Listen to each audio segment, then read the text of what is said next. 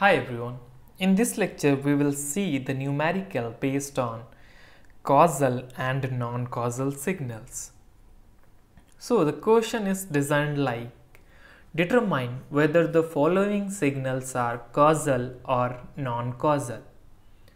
So the signal is given as x of n is equal to u of n plus 4 minus u of n minus 2, right? If you plot a graph for u of n plus 4, so it is what u of n plus 4, right? It means it will be defined for n greater than equal to minus 4, right? This is what time advancement, correct?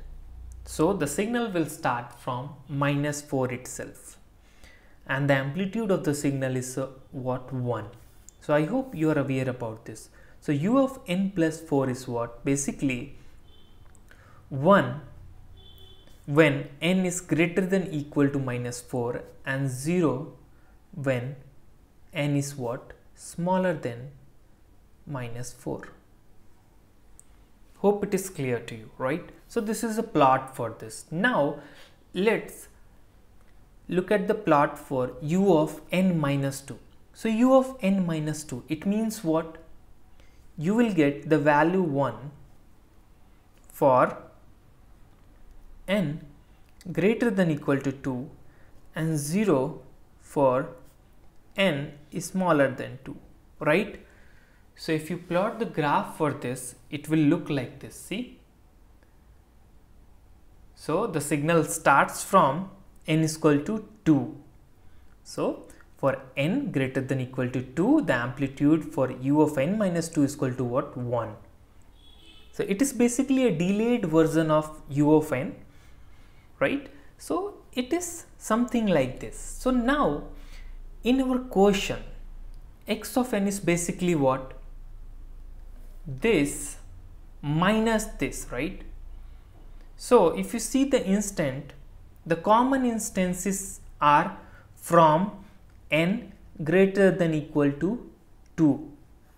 Am I right? So when you subtract this 2, so at n is equal to 2, it will become 0. The amplitude will become 0. And going forward, the amplitude will be 0 because we are subtracting this 2. Okay. So if you plot the final graph for x of n, which is basically u of n plus 4 minus u of n minus 2. So it will exist from n is equal to minus 4 to n is equal to 1. Okay. So you can say like the given,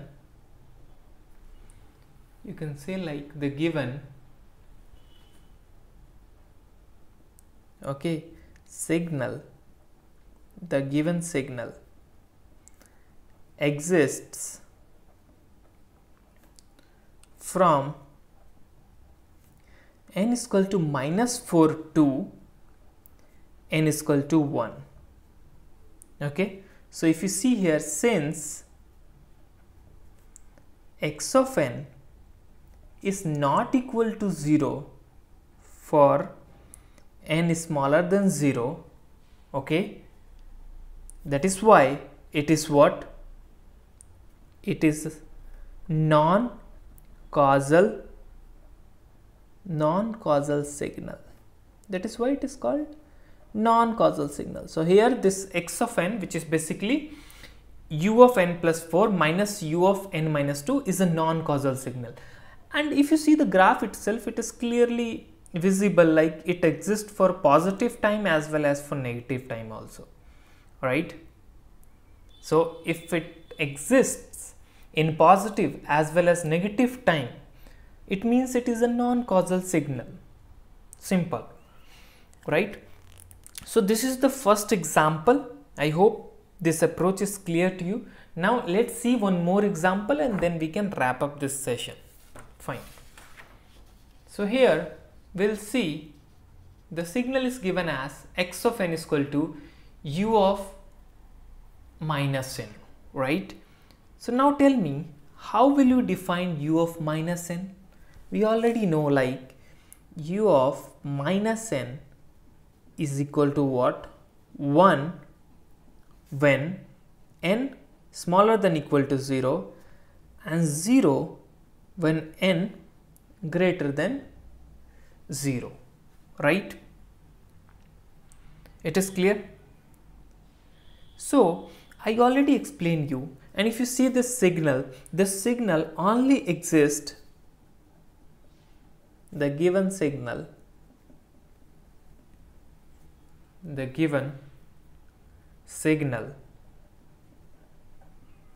okay, exists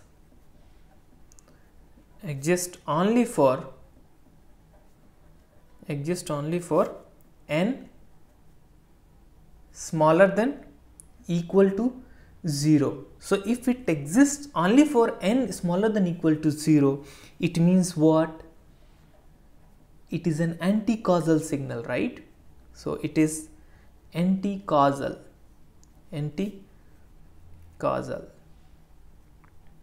If you see at up level, so you can say it can also be called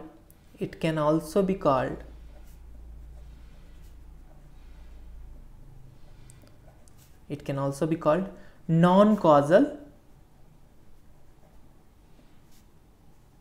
signal. Why?